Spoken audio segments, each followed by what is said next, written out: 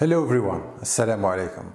Welcome back to your channel Talk Arabic Today, where I teach you how to improve your Arabic and speak it fluently using real materials like videos in this lesson.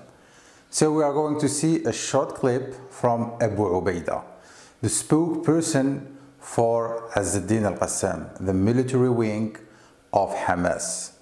We're going to see the clip together, then I will explain it word by word.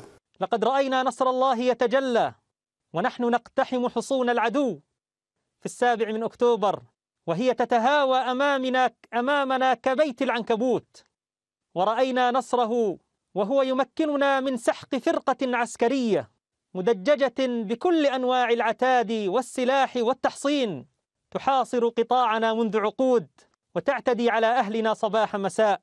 First of all, I want you to memorize this list of nouns, only 4 nouns. First noun, we have Al-Nasr. Al-Nasr is the victory. Next, we have Al-Hisn, is the fortress or the castle.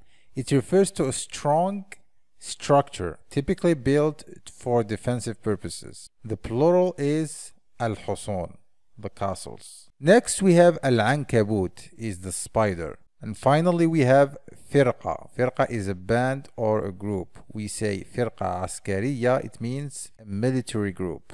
Now let's move to verbs and some examples. We have the verb yatajalla. Yatajalla, it means becomes apparent or to become clear. So yatajalla is used to describe the process of something becoming clear, evident, or apparent. Example: جمال الطبيعة يتجلى في كل زاوية من هذا المكان. Another example: عندما تشرق الشمس يتجلى النور ويملأ السماء. Next we have the verb تتهاوى. تتهاوى. It means to collapse or fall apart. تتهاوى is used to describe the process of something collapsing or falling apart. Example: البناء القديم يتهاوى تحت تأثير الزلزال. في ظل الفساد تتهاوى هيبة الحكومة.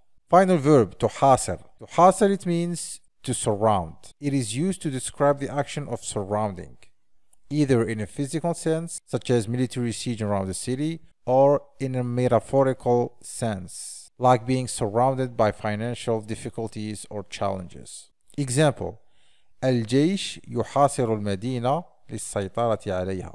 Another example: الديون تحاصره من كل جهة لا يستطيع الخروج من هذا الوضع.